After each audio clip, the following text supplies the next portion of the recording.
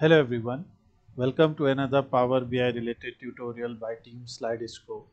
In this part, we are discussing an introduction of a dashboard that is called Bank Customers Exploratory Data Analysis.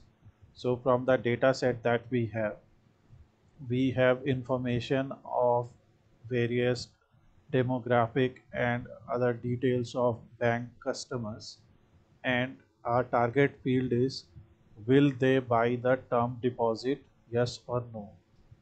So for exploratory analysis we have created some card visuals here, like their average age, what is their average balance, what is variance of their balance, number of campaigns that we have run for them, have they bought term deposit, how many customers have bought term deposit out of total number of customers, will they buy term deposit, yes or no. So from here you can get the probability, customers count by balance and term deposit buying preference, distribution of their age, like in which age do we have most number of customers, and their term deposit buying preference.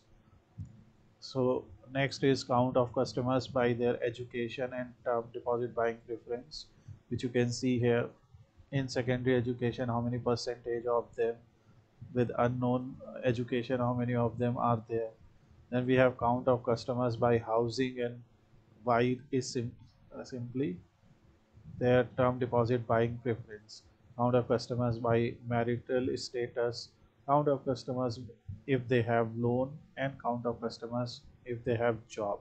So you can see retired people, y is equal to no, is around 76.52%, which is highest.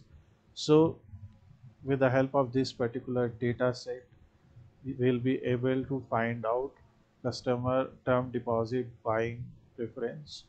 And let's get started with it. Full video description will be given, full video link will be given in the description of this video.